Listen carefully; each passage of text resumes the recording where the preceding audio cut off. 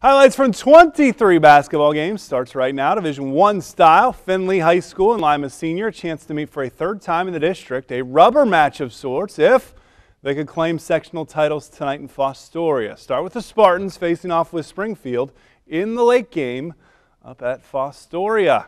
Spartans taking the court against Springfield, and we start with Lima's Jetseal Cologne getting things started, cleaning up his own miss for the putback. And Quincy's squad doing work on the boards with Jaleel Long getting the miss three. Another putback on the weak side. Then it's Long in transition. Look at this move to the hole. He lays it in. He's fired up for that defense. How about Lima Senior keeping the tempo high? Corey Clare lays it up and in. Then some outside scoring for the Spartans. Jermaine Daniels hits the corner three. They're not done.